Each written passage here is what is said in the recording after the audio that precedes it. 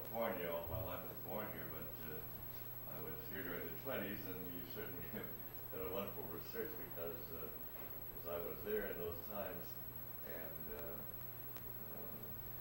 these musicians, these songs were extremely interesting to me, and I accompanied Gladys Bentley at KE, see that was KEHE at the station, the Evening Herald Express, and also KHJ, and I remember appearing in a tuxedo, and she sang very high soprano. I mean, I remember Summertime and all this. And then I was not aware of this Ebony article, but I remember one of the announcers telling me, because he had been on these programs, he said, well, I've got news for you. He says, Gladys Bentley has become a woman. And so that was, it struck a chord there. And also I thought, one thing that you didn't mention, which might be also significant at that time, they said women had to vote. You didn't mention that because my mother couldn't vote, and I remember, so that isn't right. She was brainwashed. She said, "Oh well, no, dear, so with vote would be a place for the lady." And she said, "We get the right people and the influence of the men." So yeah, I think you're right. The fact that women got the vote in 1919, and the fact that they were moving into professions, and there were places for them in colleges and higher education as there had been before. Yeah, it certainly did make them feel more independent, and I think made possible more of the lesbian subculture that had existed.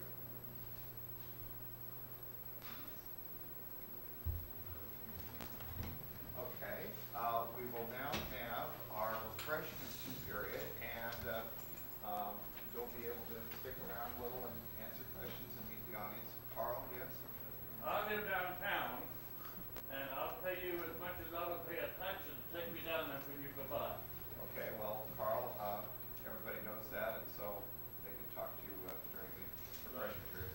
One of the things, for those of you who are here for the first time, if there's an interest, and I think there is, during the refreshment period at our leisure, we have, we're in good time this afternoon, I can take you over to the library and show you our library where we're doing work, and we have a lot of materials accumulated, and answer any questions over there. So those of you who would like to do that, I'm sure we can arrange that.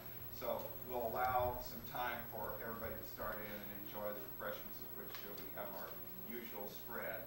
And then after a while, I'll step out into the garden, and that's a signal that those of you who might be interested are welcome to come along and get the tour.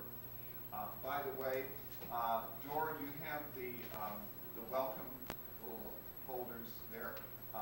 Everybody who's here for the first time, if you haven't gotten this, please pick one up. It explains the history of the property and a little about our organizations. We want everybody to make sure they picked up one of those, and then of course we have other handouts and things. So any of you who would like to know more about it, we welcome that.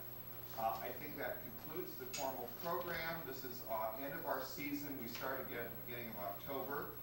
Talk to Dora if you'd like to be on the mailing list.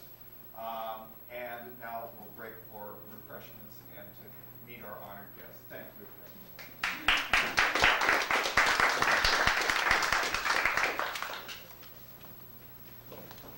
Sure, break one of these. You didn't use your watch. Really?